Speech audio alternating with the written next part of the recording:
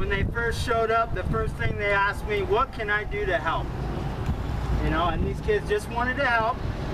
As soon as they got here today, again, what can I do to help? And to me, that just means a lot. It shows a lot of character. And a big thing about this, kids, it's not just about winning trophies, it's about how we act on and off the racetrack. So Julio, Jasmine, come on up. There you go, young man. Jasmine. Okay, we do have pizza inside. Before I end this, I'm going to have some other sponsors. We're going to take pictures. But I just wanted to mention a big thanks to Scott at Bear Speedway. Come up here one more time.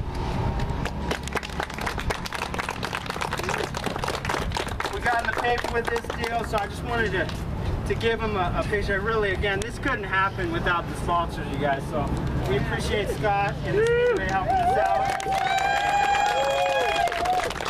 Also, there's one individual that really